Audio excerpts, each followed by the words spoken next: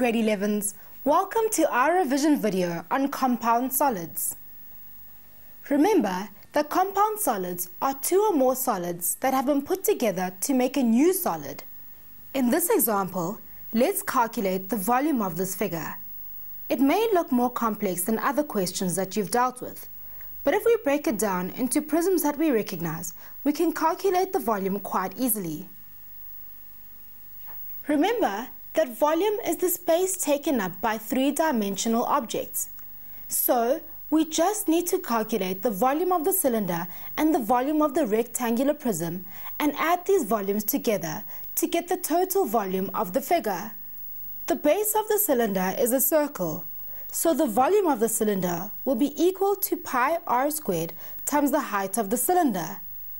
Substituting in the given values, we get the volume equal to pi times 0,5 squared times 6. This equals 4,71 cubic meters. To work this out using a calculator, you need to use the pi key and round the decimal answer off to 2 decimal places. For the rectangular prism or box, we can use any of the rectangular faces as the base. Substituting in the given values, we get the volume equal to 4 times 1 times 2, and this is equal to 8 cubic meters. So the total volume of this figure is equal to 4,71 plus 8, which equals 12,71 cubic meters. What happens when we need to calculate the surface area of a combined or complex solid, such as the example we've just looked at? Do you think we can just calculate the surface area of each figure and then add them together as we did in the case of volume? In this case, it is not that simple. The surface area is the total area on the outside of the figure. If we were to paint this figure, for example, we would not be painting the bottom circle of the cylinder. So when we calculate the surface area of the cylinder in this figure, we need to subtract one circle base from the total surface area. But we would also not be painting the area of the bottom circle of the cylinder on the rectangular box. In other words, when we calculate the surface area of the rectangular prism, we also need to subtract the area of the base of the cylinder. Therefore, we must calculate the total surface area of the rectangular prism and the cylinder and subtract the area of 2 circle faces from that total. Try to complete the calculation on your own before looking at the solution. The surface area of a cylinder is 2 times the area of the circle plus the circumference of the base times the height of the cylinder. But we need to subtract one of the circle bases from the area of the cylinder, as previously explained. So, to calculate the surface area, we use pi r squared plus 2 pi r times height. Substituting in the given dimensions, we get the surface area equal to pi times 0,5 squared plus 2 times pi times 0,5 times 6. Using the pi key on your calculator and rounding off to 2 decimal places, this works out to be 19,63 meters squared. Now let's calculate the surface area of the other solid minus the base of the cylinder. The surface area of the box is calculated by 2 times the area of the base plus the perimeter of the base times the height of the prism. But then we must also remember to subtract the area of one circle that is going to be painted on the box.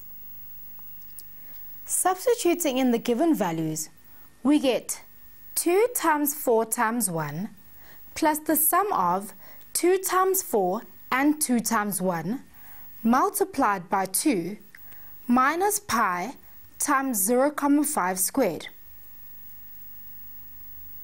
The exposed surface area of the box works out to be 27,21 meters squared. So the total surface area of this solid is 19,63 plus 27,21, which is equal to 46,84 meters squared. You could calculate your answer using a different method, but just make sure you follow the proper steps and you will get the answer right. Let's look at an example of calculating the volume and surface area of a solid that is not a right prism. The height of a cylinder is 15 centimeters and the radius of the circular base is 4 centimeters. A hemisphere with the radius of 4 centimeters is attached to one end of the cylinder, and a cone with the radius of 4 centimeters and a height of 5 centimeters to the other end. The length of the side of the cone is 6,4 centimeters. Calculate the volume and surface area of the solid correct to the nearest centimeter cubed and the nearest centimeter squared respectively. Why don't you try this on your own before moving on with the lesson? Sounds complicated, doesn't it?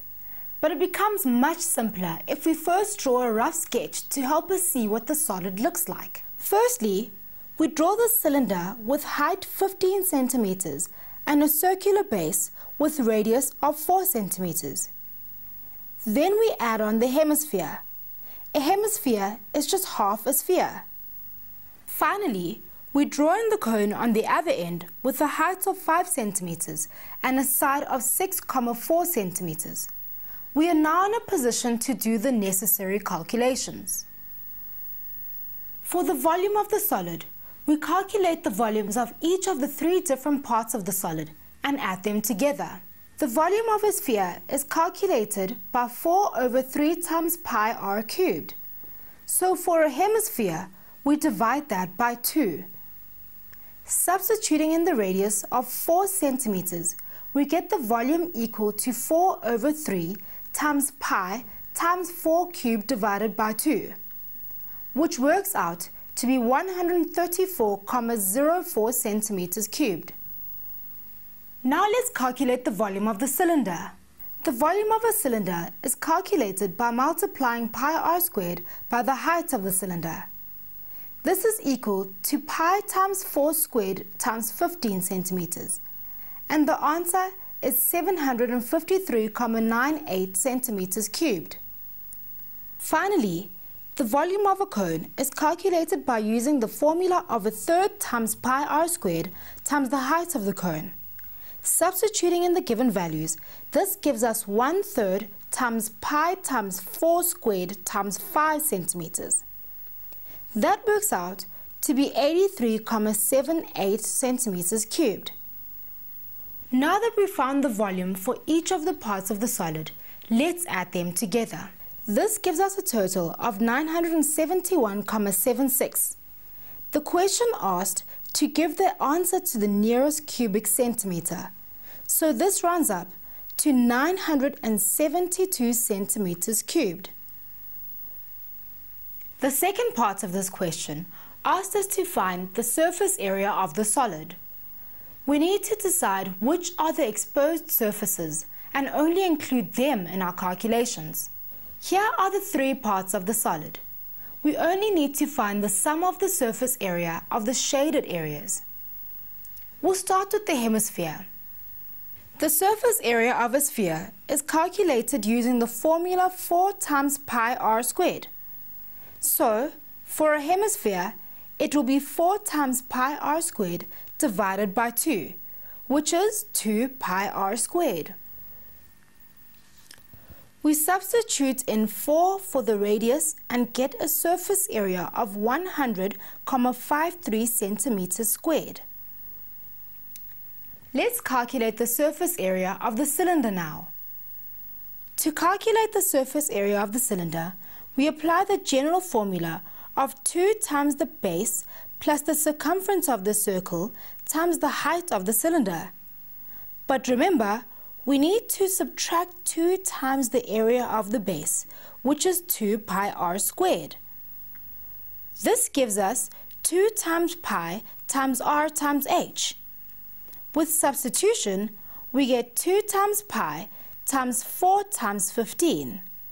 And this gives us an answer of 376,99 centimeters squared. Lastly, let's calculate the surface area of the cone. The surface area of a cone is equal to pi r squared plus pi times r times s. S is the length of the side of the cone. We need to subtract the circle at the base, which gives us a formula of pi r times s. We substitute in the given values for the radius and the side of the cone. And this works out to be 80,42 centimeters squared. Our last step is to find the sum of these values and then to round off the answer to the nearest unit. 100,53 plus 376,99 plus 80,42 equals 557,94. This rounds off to 558 centimeters squared. Thank you for joining us for this revision lesson on compound solids. Remember to work through the task video now to check that you have mastered the work. You will be able to find more resources on our website. You can also have a look at the series guide called A Guide to Revising Area and Volume, which contains some tips, the written tasks presented in the task video, the task answers, and the list of some formulae for solids. Goodbye.